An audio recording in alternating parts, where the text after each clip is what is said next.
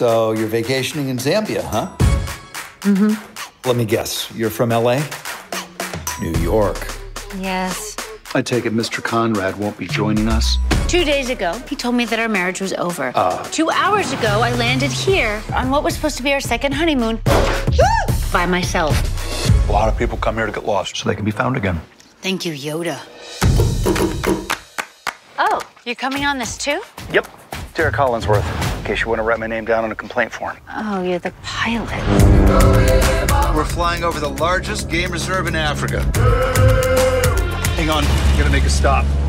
What? A stop? Where? Stay in the plane. He'll come back.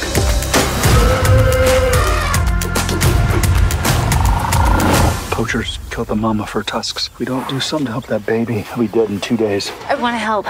Didn't see that one coming. Hi, Mom. How's Safari? Well, I took a little detour. Is he gonna be okay? It'll be touch and go for a while, but we will do our best. I'm in this place surrounded by wild animals. Hey, New York. Oh, sorry, You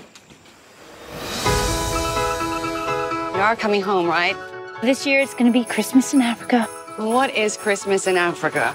Well, I can't speak for the whole continent, but here at the Elephant Orphanage, they celebrate all week, and there is no shopping involved. Now I'm really starting to worry. Now I've got to go back home, and I don't know what I'm supposed to do with myself. Maybe you're doing it here. This is how it starts. You meet an elephant, and so begins the relationship of a lifetime. Take good care of my elephant. Our elephant! He and I were just friends. Since you didn't get to go on your fancy 5-star safari, let me take you on one. With a little less stars. Like 3?